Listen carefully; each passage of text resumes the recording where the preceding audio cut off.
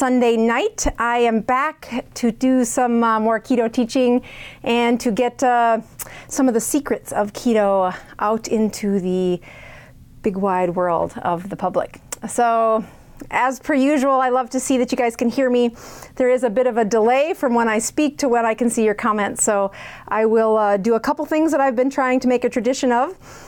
As a physician, when you look at the things that help patients improve their health, it turns out that the people advising them, like their physicians, have a great influence on how they migrate to new behaviors. So one of the things I've been doing on all of my lives is I have been showing you that yes, indeed, I do check my sugars, and I do check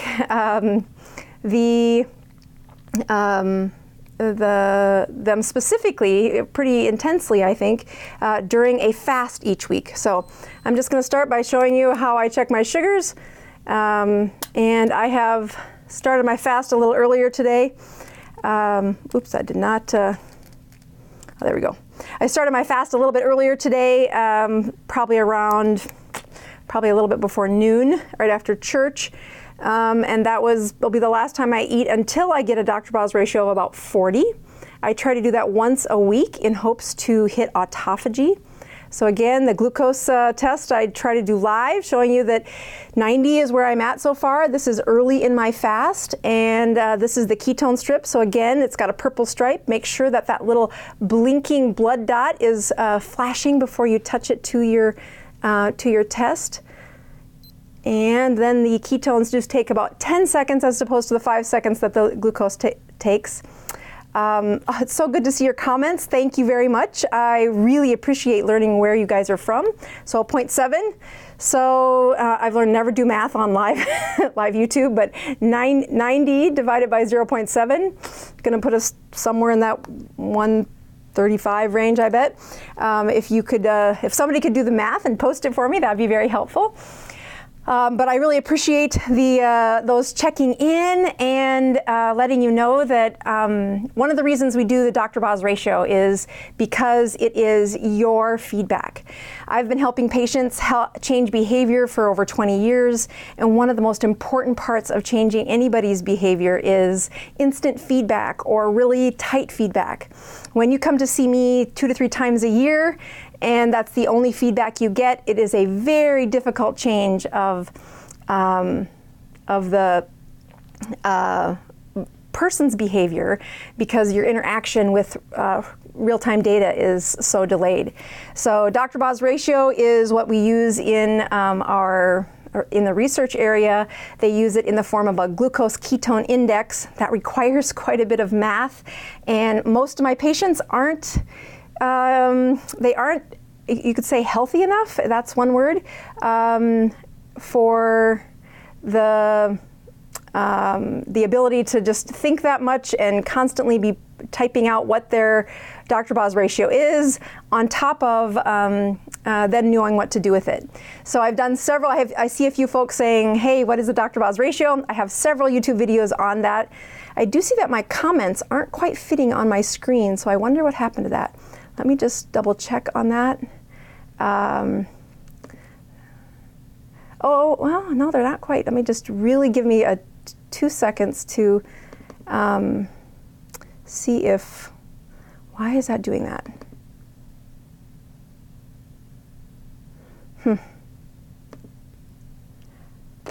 Width is 265 and height 600. Jack, if you can text me what the width and height should be, I think they're wrong.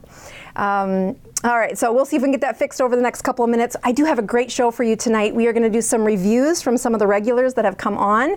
It is through their stories that we're going to talk about some of the secrets to the ketogenic diet. One of my most thankful parts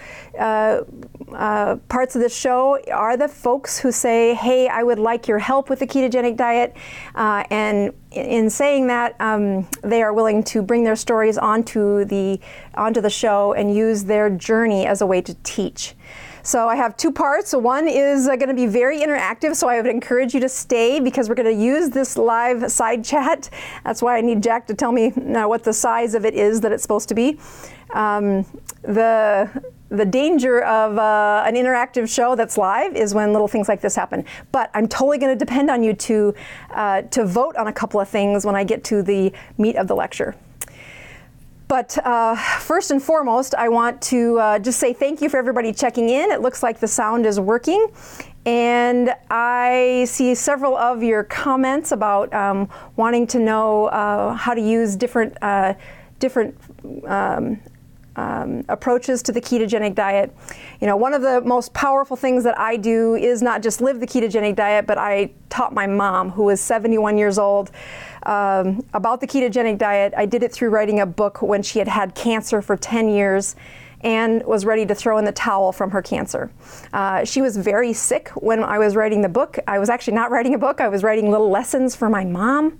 And that, thanks to the encouragement of my husband, I pushed print. And you can find that book on Amazon. That's the place I sell it right now.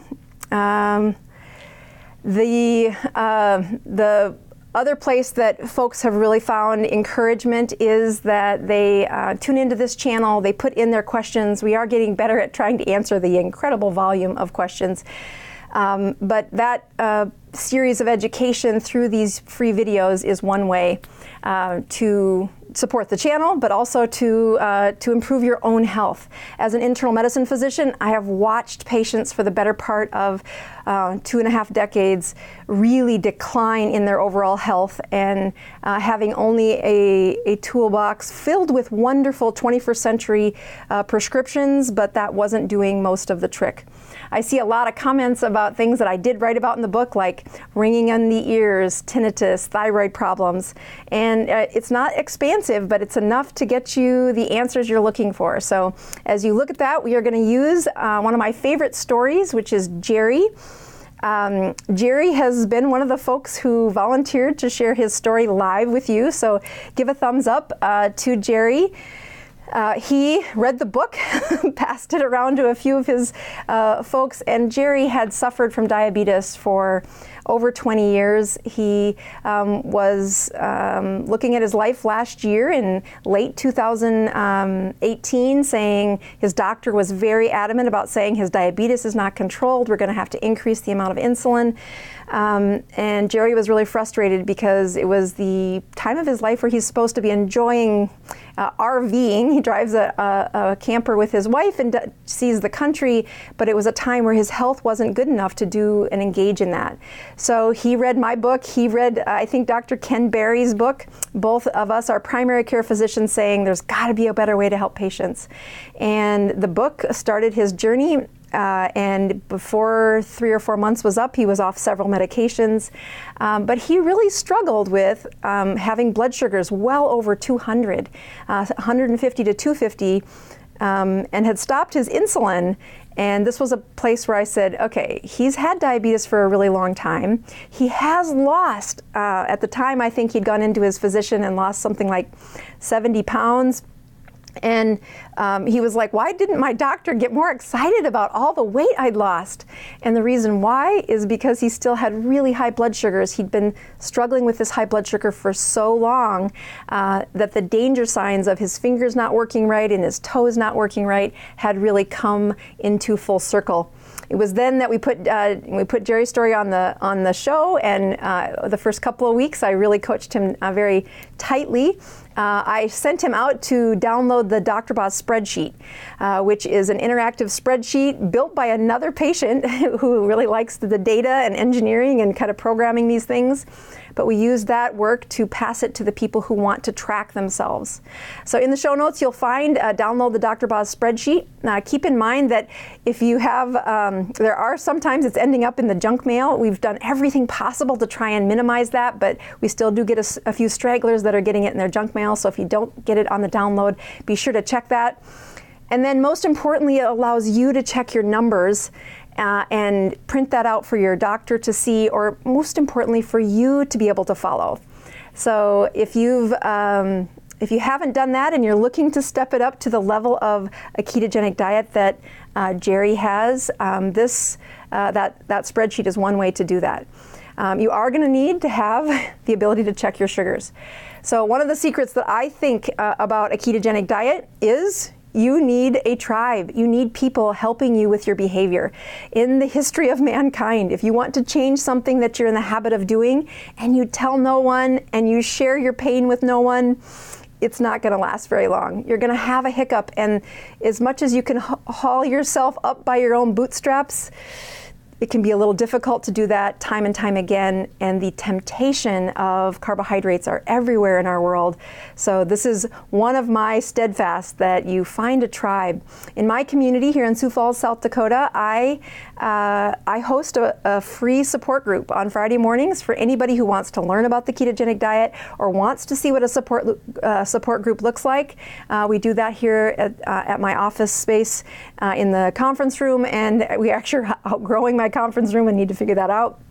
But what a great problem to have, that so many people want to become part of a group that is improving their health. So if those of you have watched any Facebook stuff over the last couple of weeks, I've had a few support groups that have looked for, I've said, if you start a support group and you want my help at coaching you a little as the support group, I will Zoom in or Facebook Live your support group and answer some questions as a free way to say, I really want these support groups throughout the country as a way for people to resurrect their health. Number one, you gotta have a tribe.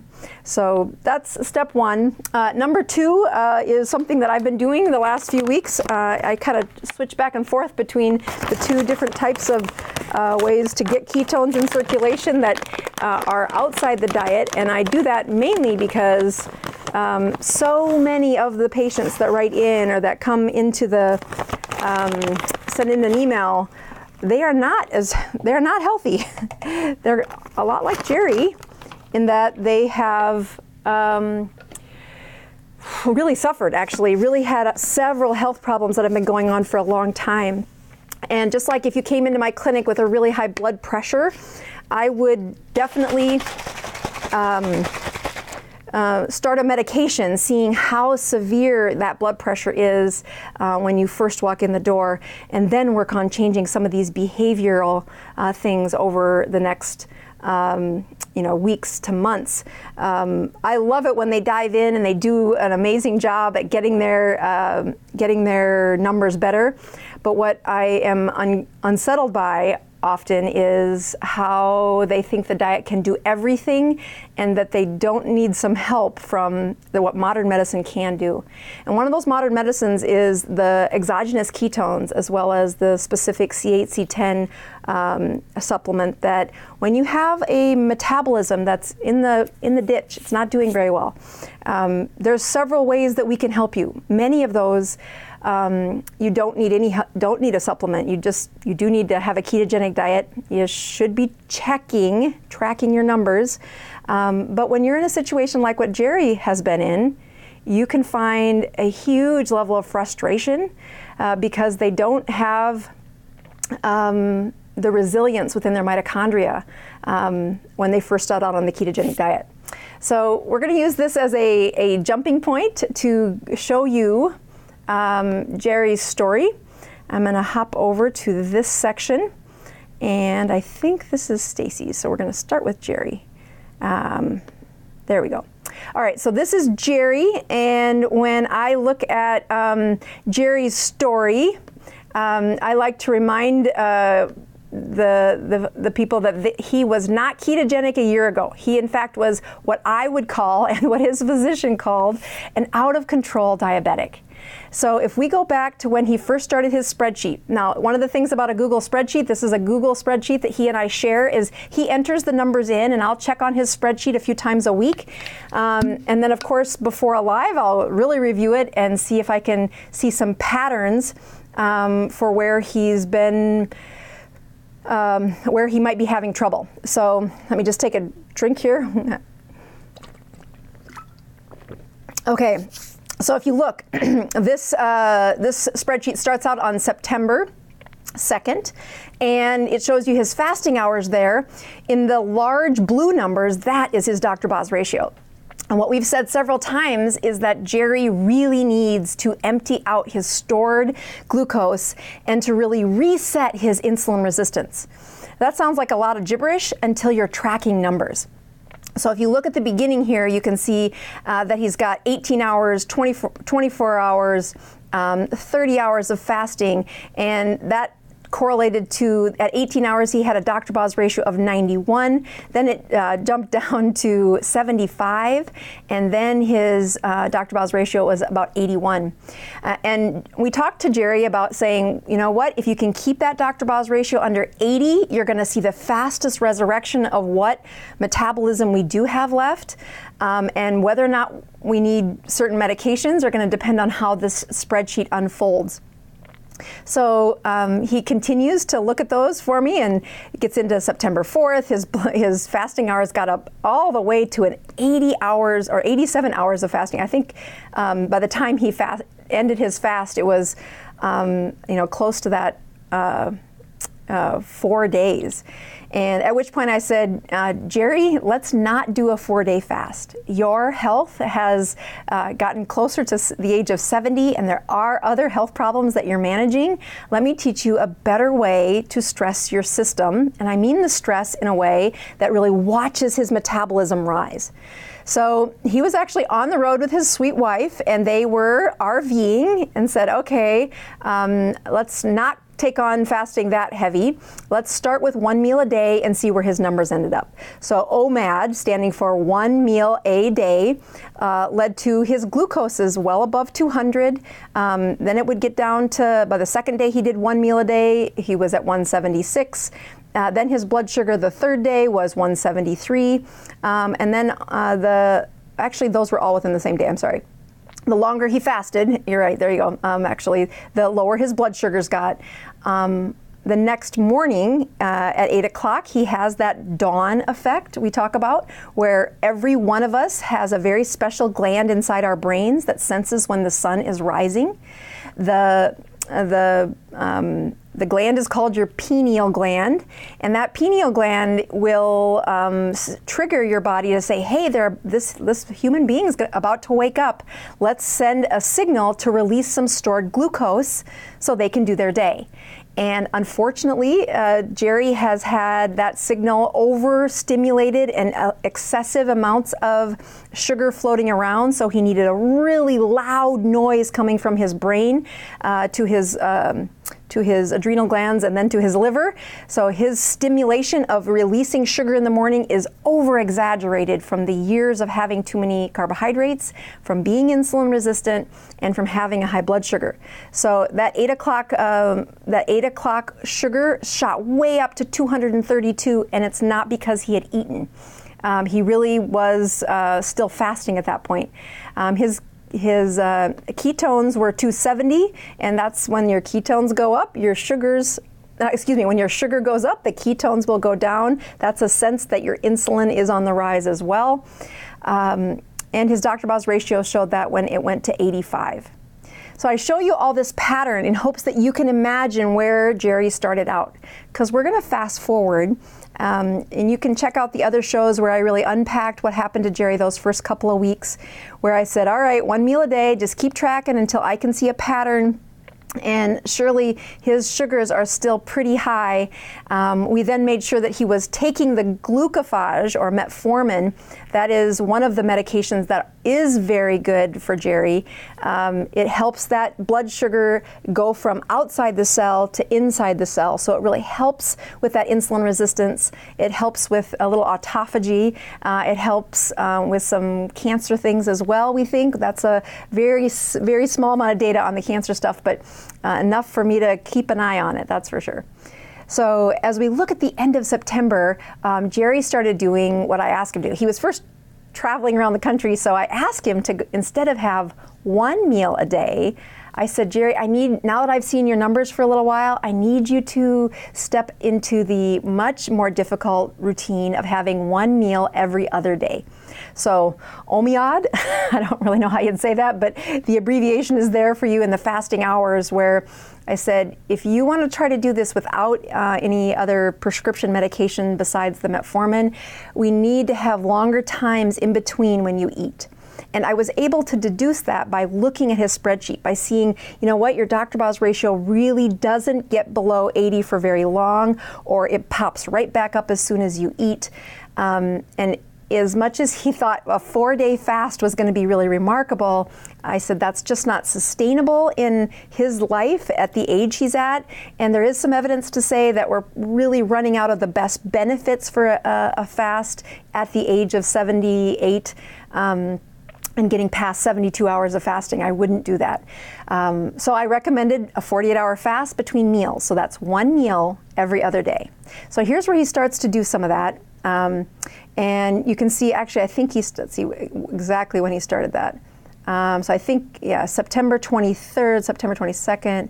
So there you go. So in like September 22nd, let's just say that's when he started one meal every other day. And he starts to see that his Dr. Boz ratio at the beginning will be that 138. And then it really goes down nicely to that, the level where you can see where he eats. You can see that clear over on the side of the spreadsheet on the way to the right of the spreadsheet. And his Dr. Boz ratio got down to 50. Again, that's a sign that his insulin is very low. And we need times where his insulin, the lower the Dr. Boz ratio, the lower the insulin. So we need times where his body has been insulin resistant for so long that we have to give it a time of calm and very low stimulus for producing insulin. That means a fast in between meals that's not just an intermittent fast of 4 hours or 8 hours, but something closer to 48 hours on a routine basis. But watch what happens next. So September 23rd, he's doing pretty well. Then he gets to, he's got 2 cups of black coffee there, and at one point he ran out of some ketone strips, which he does such a good job of monitoring. I just need to have everybody send him a little praise for doing such a great job. So now we're getting into September 26th, where he had his black coffee in the morning. And he finally reached a BMI. I don't know if you can see the exclamation points there. Anything with a BMI that begins with 25, I tell folks that's considered a normal weight. So for the first time in his adult life, at the age of near 70, he has reached a normal body weight, which is glorious for him. So that weight is down to 169 pounds, and you can see that Dr. Boz ratio is now hitting into those 40s, 50s, and even 30s in between the meals. It's at the meal time that you'll see, yep, it's going to bounce back up, but look at how quickly that resumes into the lower numbers. Again, when these Dr. Boz ratios are under 80, it's doing a pretty good job for Jerry. And anytime he can hit a number below 40, his system does get is a reflection of getting healthier. So he has a life too. So you can see times where he had to go back to one meal a day because life hit. And this is really what I was worried about with Jerry was, let's give you a pattern and a plan that you can stick with. When that pattern and plan are not consistent, then your system doesn't get that continuous tapping into the emptying of the storage for his glucoses, and for the insulin resistant needs to have times where the body doesn't hear the noise of insulin. And unfortunately, Jerry's had lots of time where that did happen. So he goes back. He had some company around, so wasn't able to do one meal every other day until we got to October 8th again. Starts out with a Dr. Boz ratio of 104. And let's see. Actually, I think he started the fast by eating at 11, so it's the next morning. And again, boy, he really shoots those sugars up in the morning. It's unfortunate, but that's part of being insulin resistant. Don't be discouraged.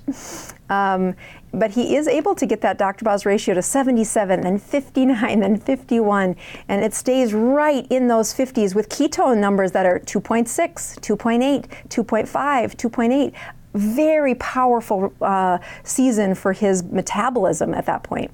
So as I look a little further, then he gets he has his let's see, I think his I was just trying to see when was his at 12 noon is when he had his steak. Even though it says 10 p.m. there, he just didn't check his numbers there. So he's eating not in the evening hours. We've warned him against that those evening hours sound like a good idea until you're looking at the numbers. And then it is powerful how much that will offset somebody with insulin resistance. Unfortunately, when you ask patients, what's your favorite time to eat, they'll all tell you the evening hours, the afternoon hours, a siesta, I want to, relax, and I use food to do that. But if you have insulin resistance, that is the most difficult time to see the weight loss and to see the return of his metabolism to a normal level if he's eating in the evening hours. So he's been really good about that. Let me have it. All right. So then he goes another season of a one meal every other day, watching that Dr. Boss ratio get down into the 32 range. That's so good. He has a blood sugar at that point of 91. Very good job. We've got more numbers now that are under 150 blood sugar than like we started a month and a half ago, where almost all of them were above 200, above or in that 220 to 180 was where most of his sugars were. So as you look, going all the way down through, again, he had a couple times where life said, I can only do the one meal a day, and he plans around that, but then hops right back into one meal every other day as much as he can. I don't know what TMTD means. Too much to do, maybe? I don't know. But a nice Dr. Boz ratio. His blood sugar is 170 and his ketones were 1.8. And then you get into the last little part here where he has had one meal a day for the last several days. But even at one meal a day, his at first he was able to hold that sugar of 167. As he did this stressful season is what I was trying to point out. So October 18th gets a little bit of life gets in the way of his resurrection of health. And when he goes back to one meal a day, you can see all of his sugars have shot right back up into that high 200 to 300 range. This is a time of stress. You can see his Dr. Boz ratio just shot right up. And it's what makes this difficult for Jerry. But please give him just a round of applause or a thumbs up for the video for him doing such a great job of showing you his intimate struggles. The things that I actually wanted to show you one more thing about his labs. Here, hold on one little second.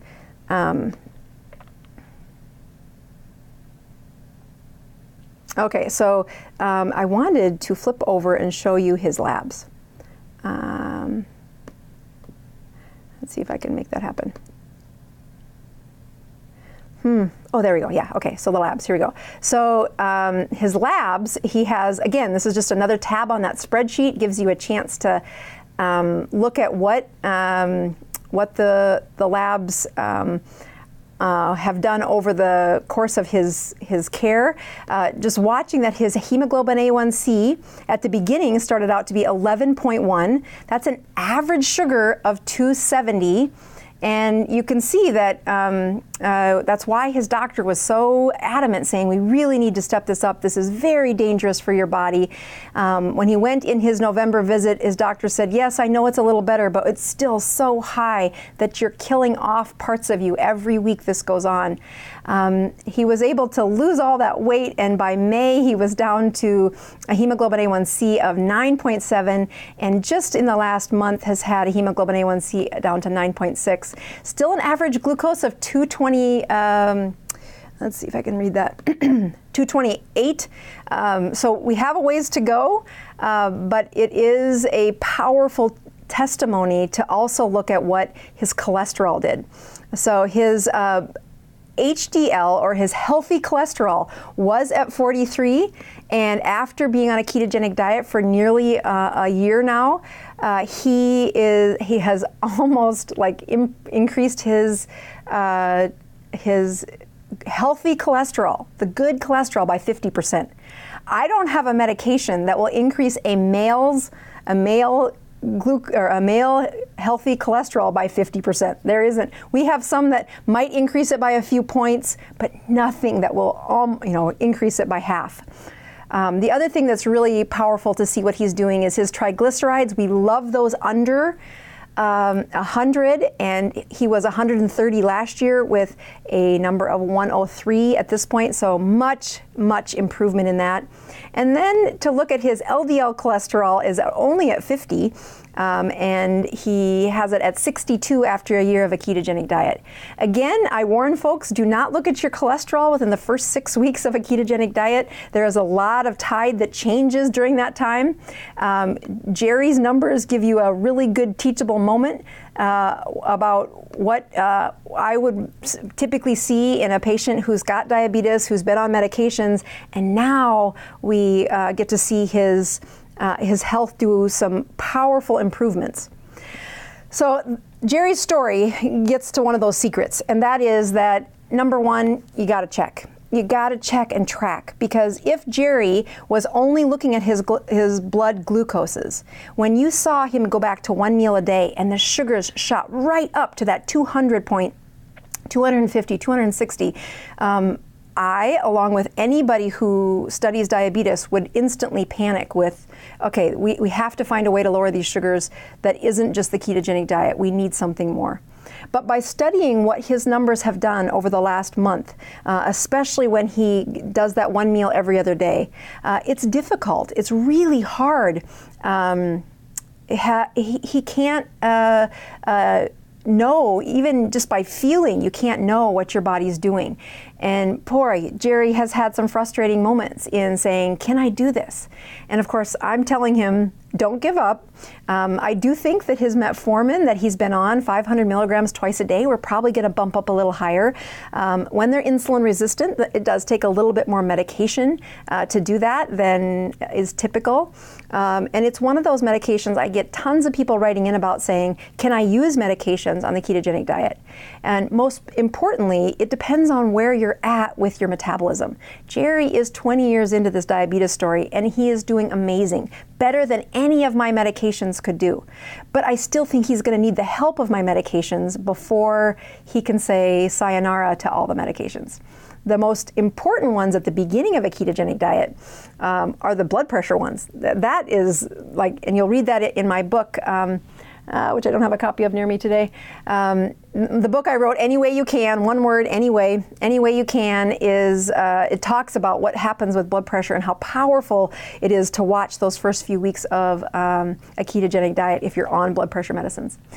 All right, so I do have another spreadsheet that I was going to go to, but I'm looking at the time, and I would like to do this interactive thing with you. So I'm going to abuse you a little bit. I have this really scary thing to do tomorrow. I have to go to a high school and talk to high schoolers about something that I want your feedback on. So this is not ketogenic, but I do think that anybody out there who's been paying attention to your teenagers, you're going to find this as a valuable way to update you really quickly from hopefully somebody you trust, which before the ketogenic diet, what got me into the ketogenic diet was I repair brains. I work on brains that have fog, brains that have depression, brains that have Parkinson's, have concussions. That's what I love to do. And I ended up in the ketogenic diet after the data on how well a brain aged that had a seizure, that a seizure kid aged his brain from teenage to death. At autopsy, their brains looked amazing. I had brain envy, and that's saying something for me on the folks who had these beautiful looking brains at autopsy because they had been super compliant on a ketogenic diet. That's how I first got into this.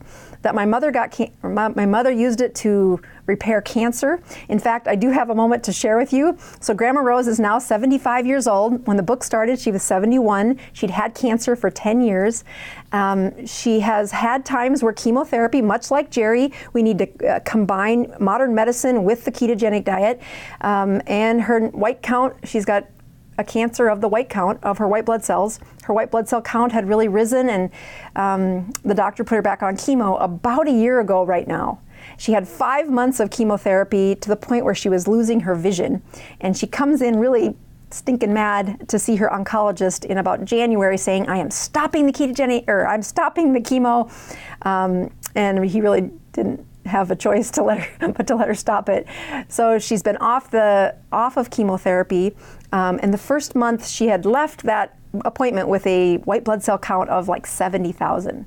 1 month off the off of chemotherapy, on a very strict ketogenic diet, her spreadsheet had Dr. Boz ratio of 20 or less for practically the whole month.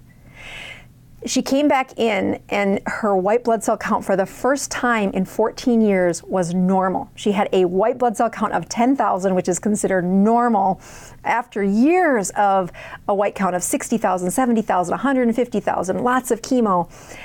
She was so excited. She went back home. She came back 3 months in a row and had normal numbers 3 months in a row.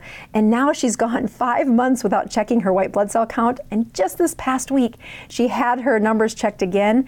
And they were 18,000, which in the world of her cancer is nothing. That is such a remarkable journey for my mom to use the ketogenic diet to help her cancer, that I just need to give a moment of all of you that have prayed for her and really have engaged in the story of Grandma Rose from the book.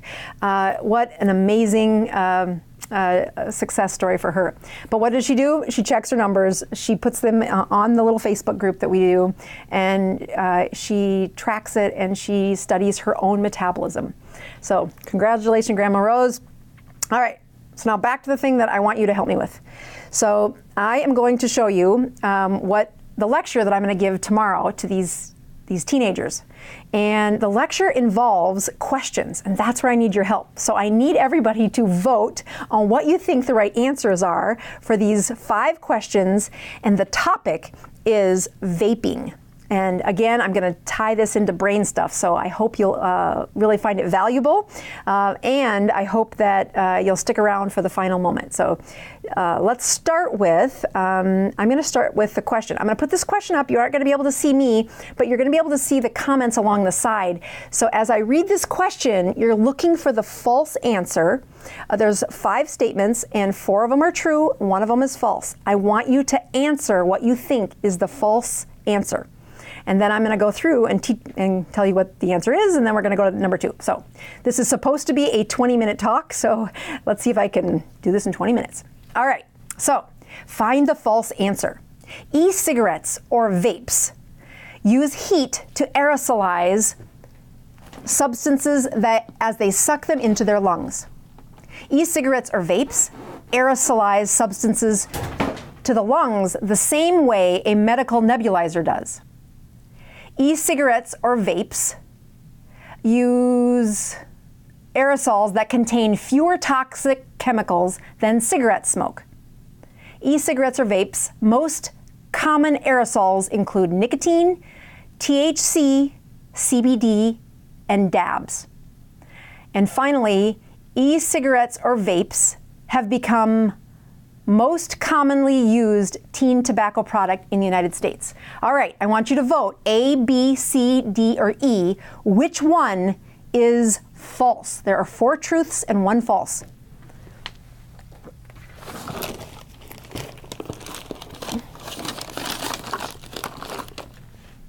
Okay, so, oh look, you've got some answers. So C is coming along. I've got several people who've said B. Some who've said E. Oh, this is perfect. Okay, one that said A. And, oh, this is perfect. Okay, I am so excited. This is great. The engagement, that's what I want. Okay, so I'm going to let you keep thinking about that. And as you continue to answer that, I am going to go over and push play on the keynote for the answer here real quick. Let's see here. Take away that and push. Oopsie, I got to do it this way. Sorry. Oh, don't look at that one. Hold on. Okay, here we go. Okay, don't look at that next question. Don't do that. Okay, let me go here. Okay. So again, here is the. That's the question I'm trying to get you to answer. The second one is, I think I did that right. Oopsie, I got to go back to here and push here. My bad. Okay, so The right question, the right answer for this is actually B, is the false answer. All the other ones are true. So let's go through that.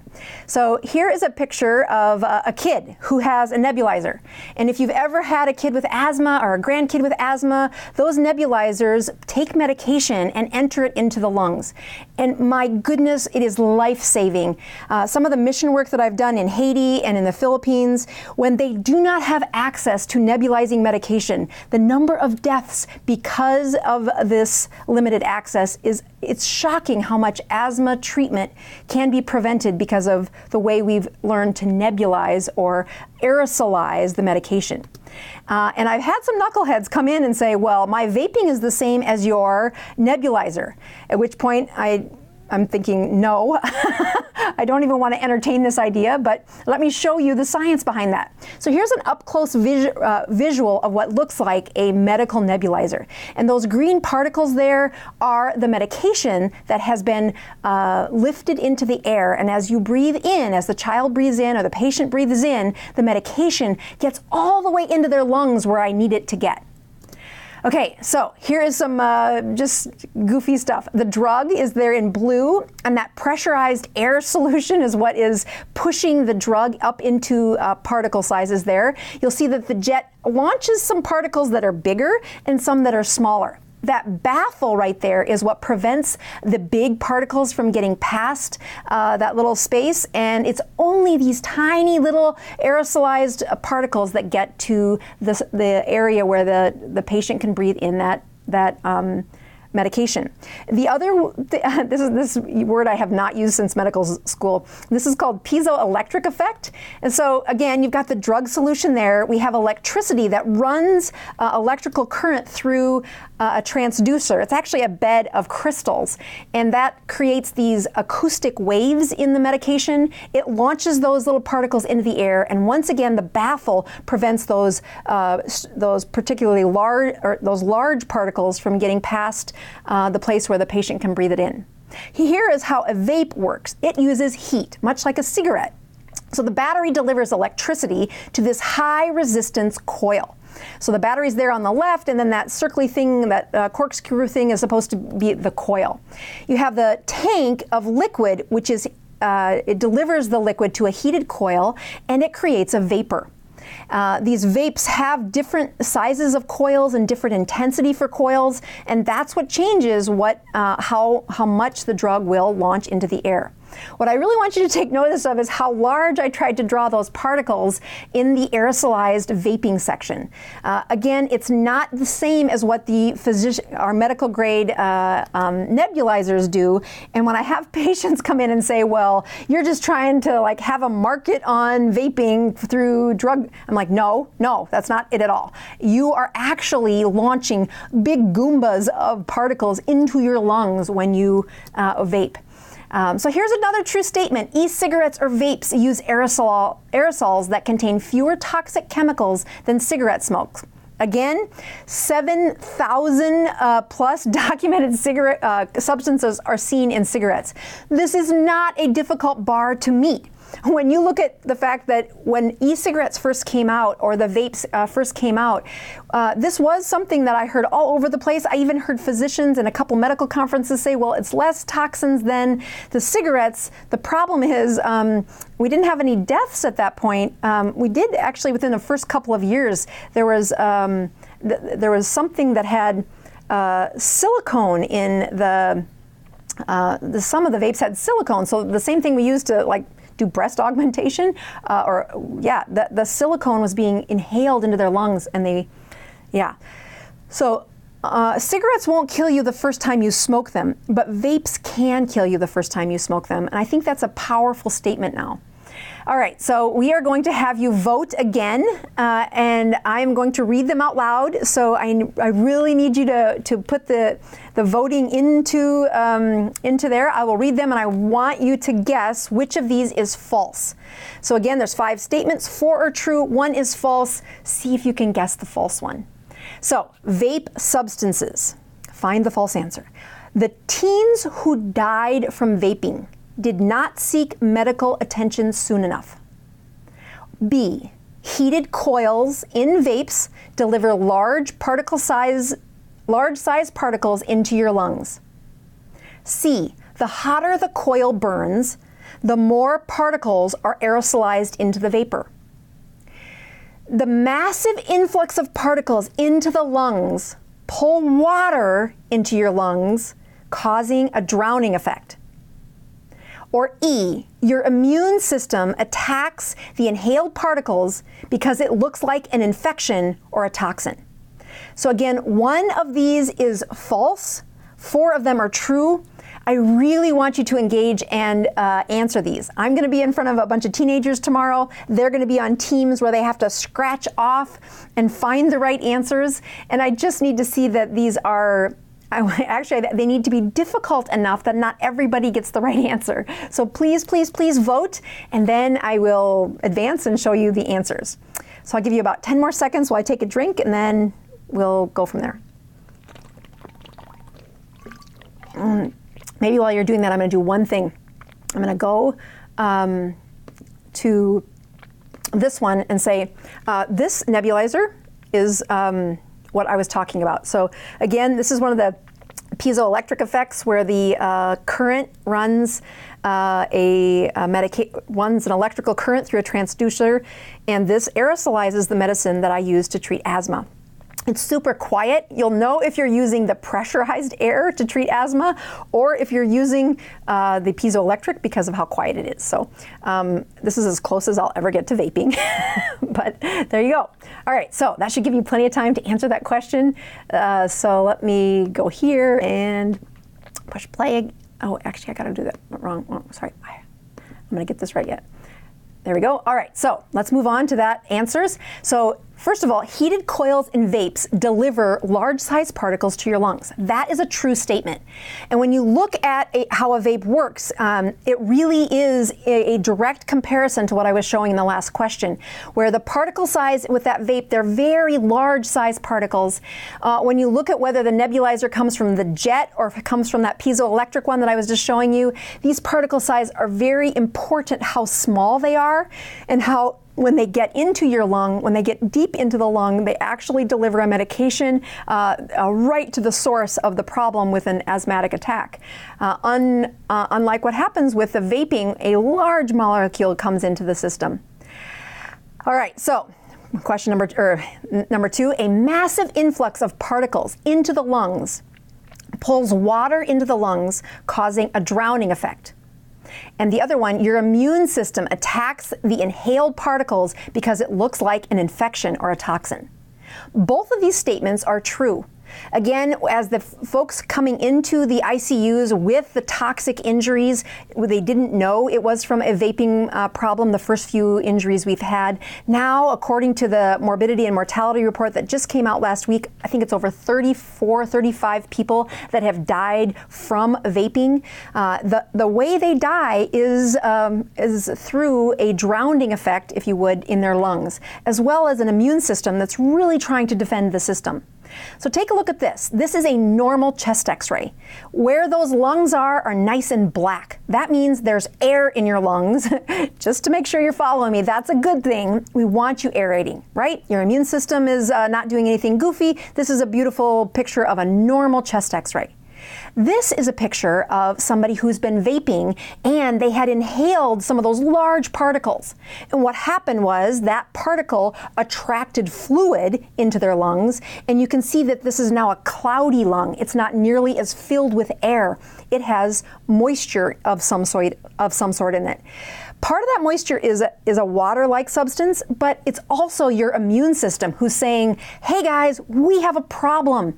We have a serious invader that has come into the lungs, and now we need to get it dissolved and get it out of there. So your white blood cells are just flooding into the lungs to say, hey, help me out guys, something's invaded the body. We gotta get these lungs cleaned out. We can't get enough oxygen in. And finally, here is a stage of somebody who's very advanced into their into their vaping injury. Again, the particles have been in there. There were lots of injuries put into the lungs during that vaping section, and now you nearly have no spaces in the lungs that is filled only with air. It's filled with air plus fluid and the immune system trying to defend your poor little system. Just to look at it another way, this is a CAT scan. Again, black is beautiful. Black is where the air is taking care of that lung. You can see this is a patient's, this is a slice CAT scan through the chest cavity. So if you look at the back side or the lower part of that picture, you'll see their backbone kind of in the very white dense area. The big circle in the center between those two black kind of half-shape upside down commas, if you would. That's your heart, and you can see different chambers of your heart there, but nicely black lungs filled with air. This is a picture of a CAT scan of a patient who had been vaping, and now they are a few days into the fluids filling up their lungs and the immune system just attacking that lung to make it a very dense problem. Here is another picture of a very advanced stage for this patient who's got nearly a scarring and a very white part of their lungs. You should never have that white of areas in your lungs. Again, a very difficult thing to look at as a parent, knowing that this was an innocence, doing something that all teenagers do, which is experiment, and unfortunately it's going to cost that one their life. This is another picture of a chest CAT scan, kind of slicing the patient from head to diaphragm there. And then this is a picture of what it looked like when their lungs were filled with all that fluid. Again, I think this really shows just how damaging when you get those large particles inside the lungs, and then what your body does to try and defend yourself when you've put it very in the deepest part of your system. This is just one of the reports that came out this past week showing us how much this report changed in 1 year.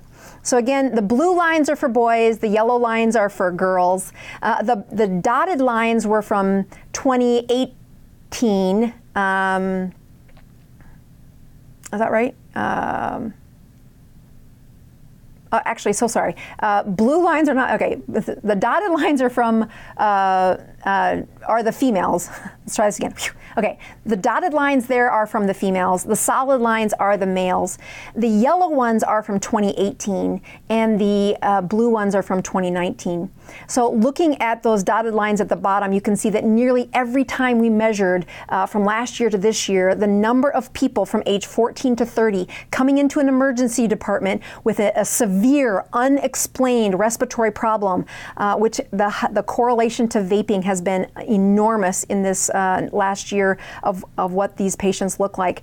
And again, the physicians did not understand, we didn't know that this was causing this problem as it's been unfolding. We're doing our best to get our brains and our protocols around what happens when folks come in with these severe problems. And then look at those young boys. Again, those solid lines are the boys. 2018 was their, in yellow there was what they were last year, and especially June, July, and August, a very high escalation of the number presenting to the emergency room with these unexplained injuries. All right, so this you need to settle a debate with me and my husband. My husband says I shouldn't teach teenagers this, but I really think they should hear from experts on how this works. We are, at our very core, scientists, and understanding how these things work are very important. So the question is, the hotter the coils burn, the more particles are aerosolized into the vapor. And this also is a true statement. So if you look at the difference between some of these vapes, you'll see that you can spend a little bit of money, a little more money, and some very serious money. And it really is the temperature that it is created by the coil.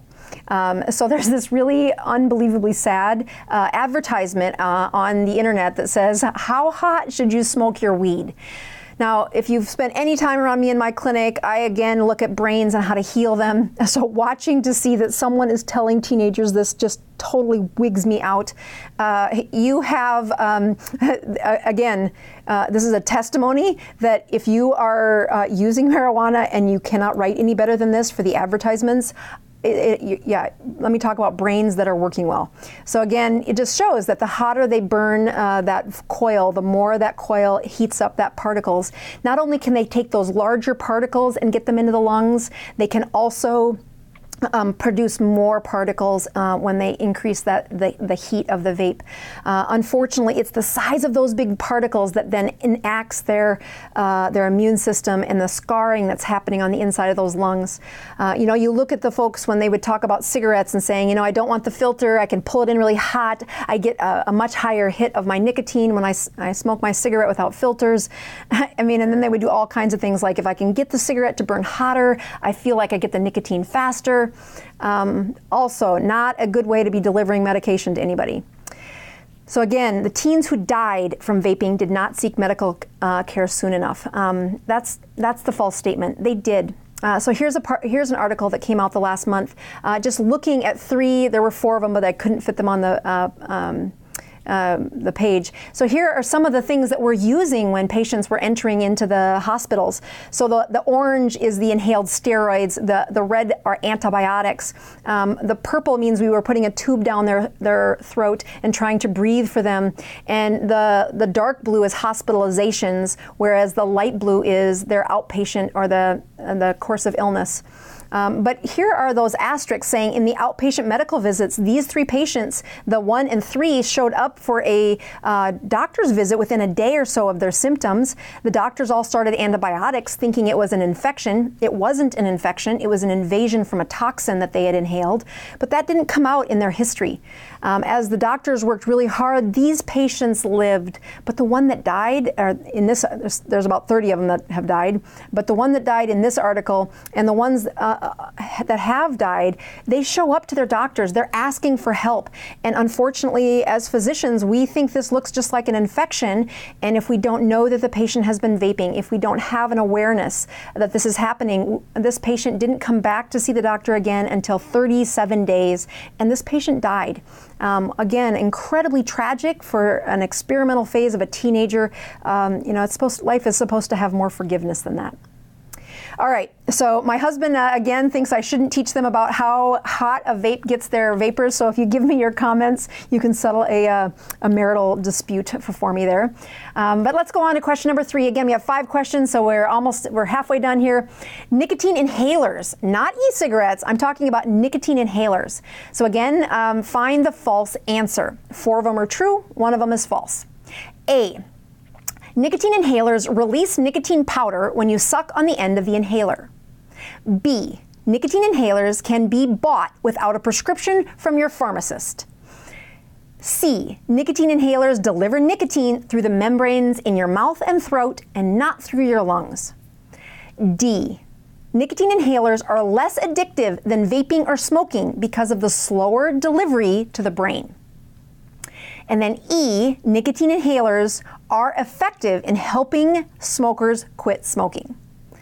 So I really want you to vote for this. Please take time to do that. I want to see, can everybody see the true answer on this one, or is it too easy for the kids tomorrow? I really want to know what you out there know about nicotine inhalers.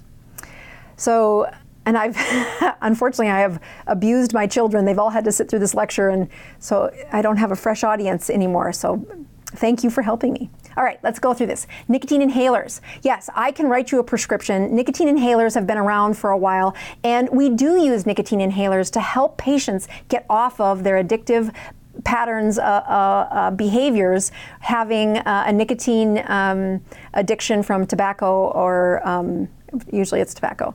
So again, this is what the inhalers look like. That cartridge in between those 2 things over on the side is what it looks like. Here's just another way to see what that nicotine inhaler looks like.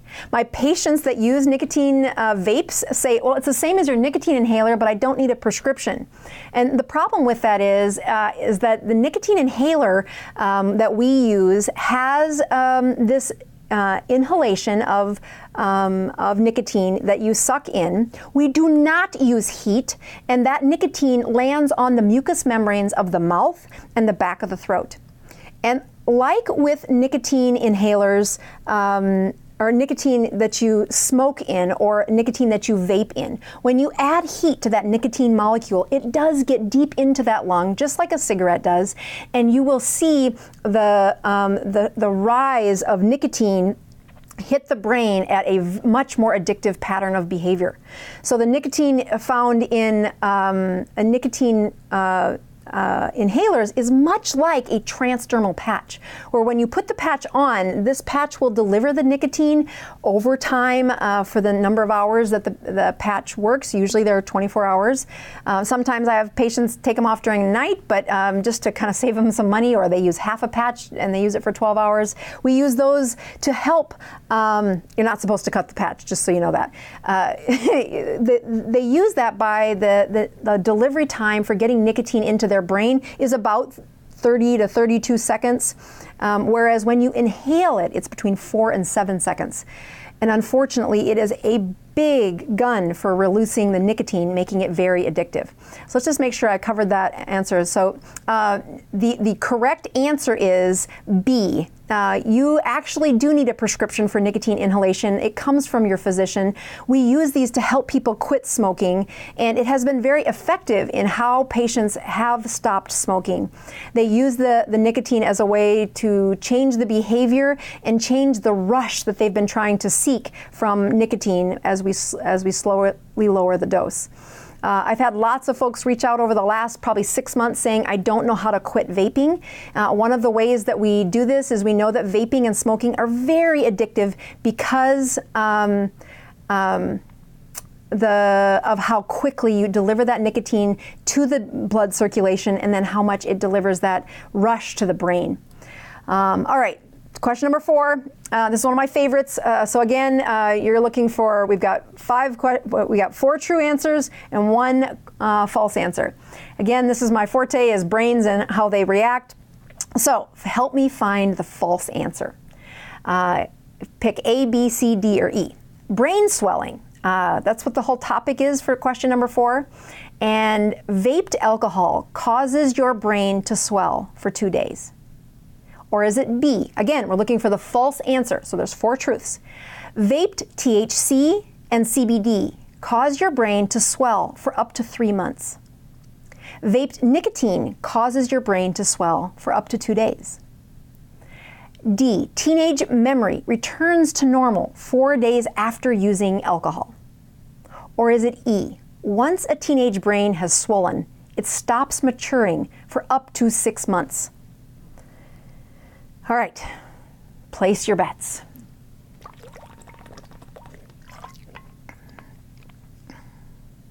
Okay, here we go.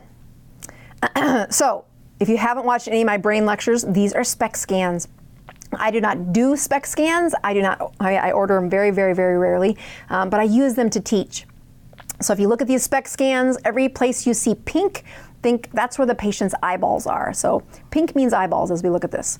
We're going to look at brains and what happens with their swelling. So the easiest thing to talk about swelling when I'm teaching teenagers, but also the general public, is what happens when a baseball bonks you on the head and you get a concussion? And the answer is your brain swells. How long does the swelling last? Well, it's about 48 hours that a brain stays swollen, or it takes to get that fluid out of the brain. When you look at a SPECT scan for where a brain is injured, this patient, again, eyeballs are near the pink. So this patient had a baseball to the head on the front right part of their brain. So right above their right eye, they were hit with a baseball. This injury was actually documented 6 months after he had been hit. So his brain still wasn't working right. The swelling's gone, but his brain is not working right. So here, once a teenage brain has been swollen, it stops maturing for up to 6 months. So you look at a concussed brain and we watch to see how well that brain gets back to normal. Once the swelling goes away, which takes about 2 days, that teenage brain has a protective process that says it really doesn't do the myelination and the pruning and the reach out of all those neurons that happen in a teenage brain. It doesn't get really back into the full force of maturing for 6 months. This picture shows that a brain at the age of 5, and then it migrates all the way up to the age of 20. As you watch those pictures in the middle, those are what happens in a teenage brain, where it is amazing how much their brain matures over those teenage years. And halting that for 6 months does change the trajectory of what their brain will look like as an adult. If it is constantly swollen, meaning they're getting a head injury every other day or every third day or every week, you're going to find that their brain stopped maturing at the time that brain injury started to happen. So this is my favorite picture of all time. This is a picture of all of the dendrites in a teenage brain that is maturing. They are talking to other dendrites, they are talking to other parts of the brain. I tell teenagers that if you saw this in an adult brain, we would have like 3 little areas that do this. We stop doing this after the age of 26, and it's much less after 21, but we think it goes on until age 26. And the key thing here is teenage brains stop maturing when they're swollen. Specifically, what you're sacrificing in these teenagers is the maturation of their hippocampus. That hippocampus stuff is for another day. Here's a 37-year-old male. Guess what this guy has? Again, you'll see that his injuries happen on the front side, the back side, the left side, the right side. Unlike that baseball injury to the head where there was really one injury, this is a universal place of injury. And this guy was a heavy alcohol drinker. Vaped alcohol, I don't care how the alcohol got to your brain. You vape it, it gets into your circulation. You drink it, it gets into your circulation. You can have people put it in anywhere next to a mucous membrane and it's going to get into their, I didn't swallow it, doc, I just put it in my mouth and held it there for 5 minutes. I'm like, well, you absorbed it through your mouth mucous membranes. I don't care if you didn't swallow the alcohol, that's why you feel fuzzy in the head. Alcohol will change what your brain does. Just like you feel fuzzy in the head when you have alcohol, when you have a concussion, same thing happens when I swell those cells from alcohol. And it does last for a couple of days. This is a powerful teaching point. Both of these kids are 15-year-old males. They have one who's never been a drinker and the other one who's a heavy drinker, but only on the weekends. During a memory test, they scanned their brains to look at how much of their brain was being used to solve these questions. And again, the test was done on a Wednesday. He wasn't drinking and he hadn't been drinking for the 48 hours before. When you look at how much of his brain is offline, you can think, well, tell me what that means relative to the rest of us. So here is the brain metabolism of a normal brain, and we're comparing it to one of my Alzheimer's, not mine, an Alzheimer's patient. So you again look that when our brains don't work right, we can't sort memory, we can't find where the memories are, we can't sort things. Again, the teenage memory returns to normal at 4 days after using alcohol. That's fake news, people. That is not true. Their memory takes weeks. In fact, it could be up to 3 months before that memory is really starting to file again, and again a full 6 months before it's starting to mature again. So as you look at swelling in these teenage brains from the vaping, just because there's less toxins than a cigarette, it's not safe for these kids' brains. Again, here's a 26-year-old male. I like to point out the really big holes in that front part of his brain. Again, you can just see that hue of pink off by where the eyeballs are. And again, this 26-year-old male, he was a daily user of marijuana. And so vaped THC and CBD swells your brain for up to 3 months. You're like, what? That can't be the true statement. Yes, it is the true statement. When we look at THC and CBD, if I want to see who's used that, the way we would do it is, we would look at your fat cells. What are the fattest parts of our body? Our brain has this says 60, but it's really closer to 70 or 80% of your brain is fat. It was the best picture I could find, though. The other place that's very dense fat is the sex organs, so testes in males and ovaries in females. And if you want to see the outcomes of the sperm studies on kids who are smoking marijuana, again, that toxicity of the CBD and the THC stays in those fat cells for 3 months. I really like showing folks this picture too. The areas that your brain likes to put the extra THC into your brain is in the hippocampus, is in that really important part of brain development in a teenager called the cerebellum. In fact, if you see that red part way at the bottom of that that picture down there, that is your cerebellum way back here in the back of your brain. And if you look at the density, if you took that part of the brain and you weighed it, and then you took the rest of the brain and you weighed it, the cerebellum would be heavier than the rest of the brain because of how much neural connectivity is happening in that part of the brain. Very important part of the brain, and the development in those teenage years is super powerful. So again, the THC and the CBD really like those areas of the brain.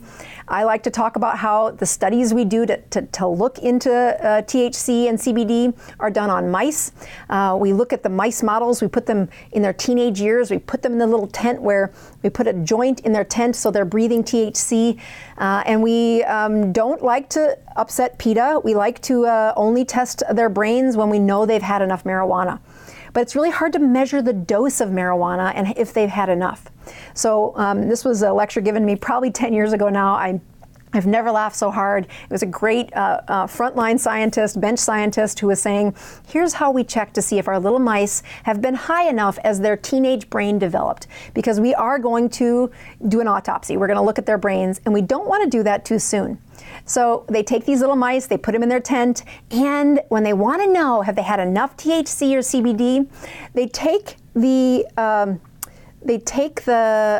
needle and put it into their belly fat, and they do some liposuction. They take the fat cells out, squirt it onto a microscope, and see how much of the THC beads are found in the high-powered field of those fat cells. And it's just one of the ways to extrapolate the dose for THC.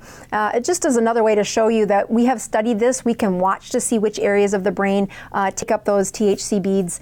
You know, unfortunately, this is one of my favorite stories to tell, is a teacher. In high school, this teacher was amazing. He was one of the top students. He had an IQ of like 142 or something, incredibly smart. And he in fact said, when I smoke weed, I slow my brain down and I do better on the test. And of course, my first thing, my heart breaks for this guy because he really did have a very advanced maturation of his brain. He had a super gift from God of being so smart. And the way he was coping with dealing with the pressures of what do you do with that kind of a very enhanced intelligence is that he was going to be toxic to his brain. He was going to put marijuana in, and yep, it'll slow down your brain just like a concussion would. And unfortunately, the concussion symptoms are gone in short order, but that brain development for somebody who puts a fat-soluble molecule into their system, and he didn't smoke every day, he just smoked on the weekends. He became a teacher, and that's how I got to know the story that's associated with this.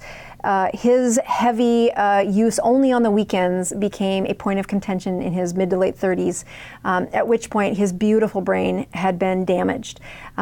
Now, seeing this really helped him to kind of take notice that as much as he likes marijuana and thought this was a safe thing for him, the studies continue to show us that it's not. So, fat-soluble. CBD binds to these cannabinoid receptors. CBD is found in the brain 3 months after they use it. CBD significantly reduces BDNF, and I've done a couple other lectures on that. CBD shrinks the hippocampus in the long-term studies, and CBD shrinks your frontal cortex, the part of our brain where we make those executive decisions. Okay, last one. I know we're going a little long tonight, so thank you for those that have still stuck around. Number 5 is find the false answer. So, vaping. Again, 4 truths, 1 false. And so I would really like you to vote. A, vaping solutions require no testing before selling to the public. B, the first e-cigarettes had no vapor or smoke that exhaled from them. They also had no added smells nor tastes. Vaping, you'll find alcohol, gasoline, heavy metals, essential oils, and bacteria are commonly found in the aerosols of the vaping products in the United States. Vaping surges the dopamine due to the fast delivery of the chemical in the brain. And finally, nicotine and THC have the same addictive properties if you vape them or if you swallow them. Again, there is 1 false answer. 4 of these are true. So I'll just give you a few seconds to answer this, and then we will wrap up this public service announcement on vaping.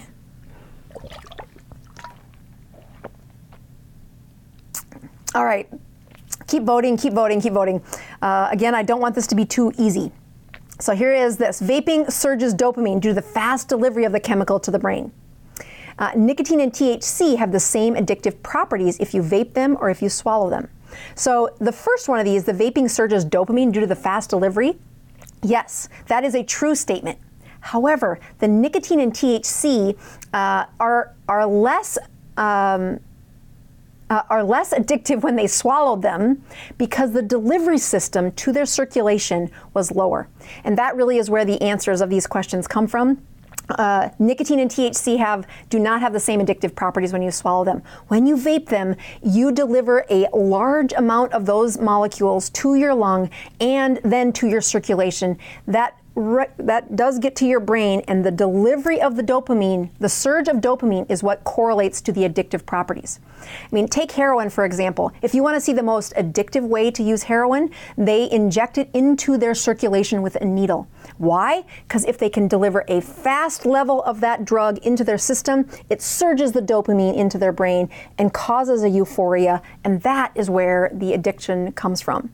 Nicotine and THC, when they swallow them, it's much like using a patch, if you would, another mucous membrane that's absorbing, and the delivery is slower. Doesn't make it healthier for you. It just says it's not as addictive when we use the mucous membranes from, as opposed to the. I just think it's interesting for people to see that dopamine sounds like this wonderful thing. Like if you take a Psychology 101, they say dopamine, it makes us feel better. But I will warn you, dopamine has other effects. It causes pleasure and euphoria. Yes, we know that. But it also is the part that gives us sexual arousal. Dopamine has that pathway as well. But it also is the problem that happens when people get Parkinson's and they have an inappropriate dopamine surge, but it's for a different nerve in the brain. Same chemical, different area of the brain. And finally, when we look at the people who've got a depression, a fear, and anxiety, boy, that is dopamine related as well. So I know dopamine gets this really sexy term saying, you want dopamine and it gives you a rush, that's how we get high. But I am careful to show you there are 4 pathways in your brain that use dopamine. And when you send them off kilter, boy, they are a bugger. Again, methamphetamine is one of the best ways to raise dopamine. You'll know this by how addictive it is in our communities. And if you've ever seen somebody in the advanced stages of a methamphetamine addiction, this is just a picture of someone's brain. But that sinister looking fellow there is what I think of when you look at the mismatch of dopamine and a very diseased brain, where they have paranoid ideations, they get emotionally unstable, they have panic, they're fearful, they are very violent, they have delusions that seem so real to them, they're hyperactive, they lose focus, and they don't sleep. Again, vape solutions do not require testing. That's been what our political services have been looking into the last month. I would just tell you that please do not trust these solutions that are out there.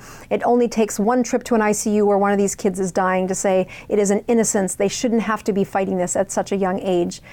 Those first e-cigarettes did not have an exhale. They really did have inhalation without an exhale of smoke. They weren't as hot, and they weren't as addictive because, again, they weren't as hot. They didn't have smells with them. They weren't targeting, again, the sweeter tastes and flavors. They were strictly inhaling nicotine at first. And as much as that heated coil would get a lot more nicotine into their lungs and a lot higher particle into their lungs as opposed to absorbing the nicotine on their mucous membrane, they have changed the game where they've really heated it up. They've made it so that you can see that exhale, which is part of that addictive patterning that they're teaching young children about how to become addicted to a substance that goes in through their lungs. This is a true statement. Alcohol, gasoline, heavy metals, essential oils, and bacteria are all commonly found when they were testing these substances of vaping. So again, I know this wasn't keto, and that may be kind of annoying to some people, but I am in my very core a public servant for health. And when my son came home the other day and said, "Hey, Mom, the guy who was supposed to do the vaping talk can't make it," and I told the counselor that maybe you could do it, I take that as a badge of honor that my son would be willing to let me come into his school and teach. And then it only takes the heartbreak of a parent watching another parent bury their child because of this innocence that the kid thought this was just an easy thing to get away from. You can die the first time they vape, and there is a heartbreak that goes out to the people that I've watched bury their children from vaping. So please have the conversation with your kids. I'm going to end with a quick check of my numbers and say, you know, the best way you can support this channel, I know this was, again, a rift on vaping, but the best way you can support this channel is if you have read my book, please leave an Amazon book review. I am an independent author. I do not have a marketing team that promotes the book, but every time a patient writes a review article for me or a review on Amazon, it gives those out there that haven't heard of the book a better chance of seeing the book. So thank you for everyone who has written a book review. If you want the best teaching tool I've ever written on ketogenic diet, it was the one I wrote for my mom.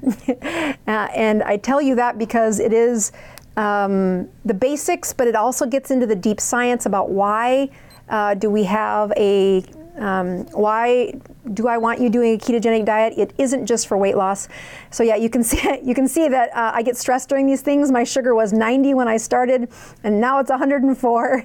But boy, oh boy, do those ketones work. Again, not only do I test my own solution, my own system as I fast, but if you're looking for the best products that are out there, I am very much a stickler of what goes into my products, and I encourage my patients to test it.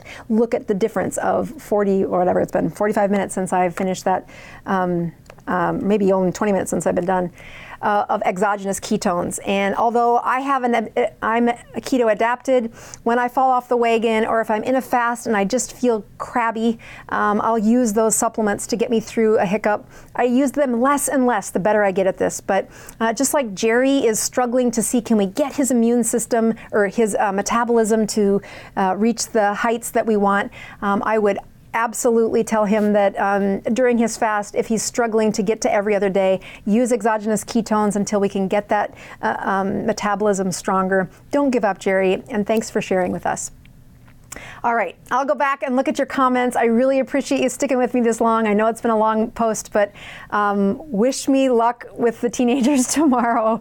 Probably much more scary than the thousands of folks that watch you on YouTube. All right, good night, guys. This is Dr. Boz. I'm signing off, improving your health one ketone at a time.